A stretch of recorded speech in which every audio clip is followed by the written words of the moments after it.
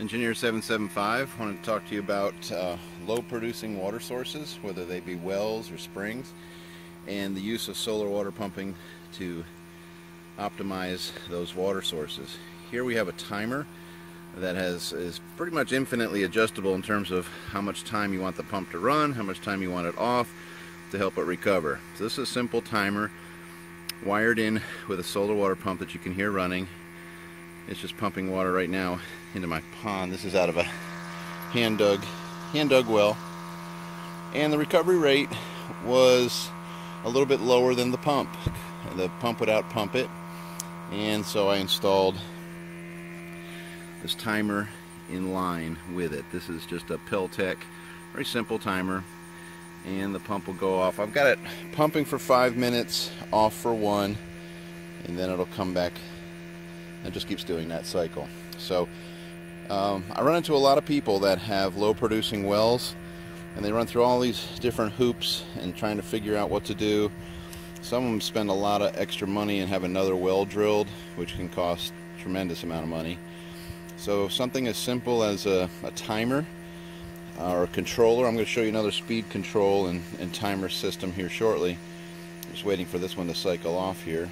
And anyway, I'm not going to burn up all the video waiting for this timer, but you can see the flashing light, and it'll shut off here shortly.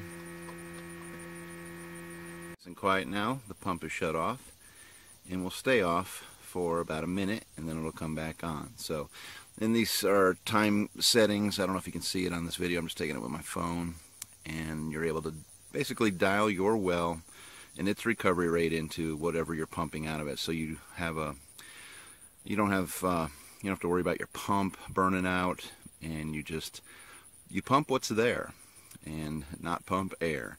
So let me show you another one. Okay, I wanted to show you on my external controller for my deep well pump. I have a speed control knob right here that I can adjust down. I'm not fully pumping here, but you can see the water coming out there. I'm adjusting the speed control, running this thing down, dialing it in, so it's barely pumping, just trickling now. Shut it off actually, and then I'm going to turn it back up, and I'm back up to pumping full speed. So what that does is it allows me to fine-tune the pump to your well. Also has a timer button, so in the combination of timers and speed controls, I can basically dial a solar water pump into what your well actually produces. And that can help you in many ways. To save you from drilling another well and using the concept of pumping slow and steady all day, you can get ahead of the game through storage. And so just want to share this little video on timers, speed controls, and saving you hopefully a lot of money from drilling another well if you really don't have to. Run into a lot of people that have wells that they just cap because it was only producing 1 gallon a minute, a half a gallon a minute. Those are still great wells if used correctly. So in conjunction with solar water pumping, a lot of pumps that get thrown in a well are 5 to 10 to 15 gallons a minute, and of course they'll out pump, and you got to put all sorts of crazy expensive things on it to get it to work and not burn up the pump, but not with some of the solar water pumping technology and timers. Okay, Engineer 775 signing out.